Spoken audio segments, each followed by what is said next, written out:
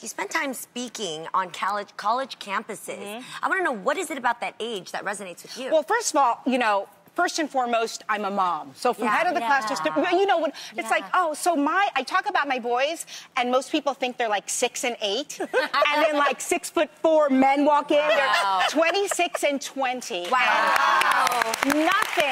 And nothing in the world has made me happier than being a mom. It's just been healing. You see the world all over again. So those are my kids their age. And I think so often you hear like negative things about young people right now. And that age, you really see, like, I feel like the world's going to be okay. I really see, they're very smart. Millennials are very smart. Very smart.